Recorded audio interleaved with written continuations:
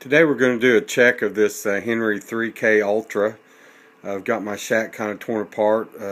Right now we're rebuilding it, but we'll go ahead and do the tests on this. We're going to run the 7800 through it.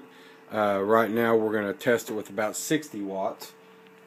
Check 1, 2, check 70 watts, 65 or so. I'm going to check it with that first. The really cool thing about these amps are they're instant on. The amplifier is on, it's ready to go.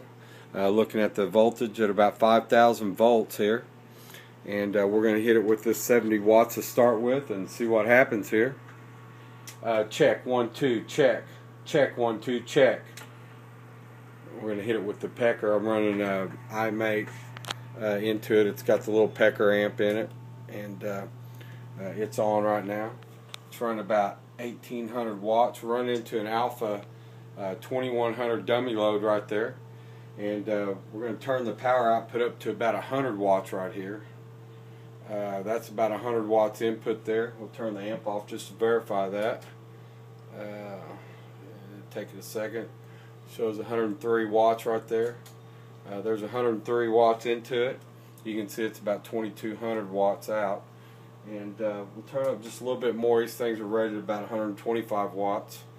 We'll go ahead and turn on up to let's see, about 125 watts or so right there. There's 127, 117. That'll be close enough, about 120 watts.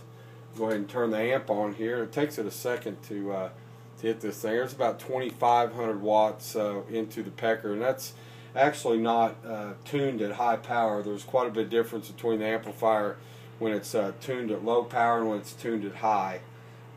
So that's with without tuning it into the high power side, about 2,500 watts. KC5 TJT. Thanks a lot.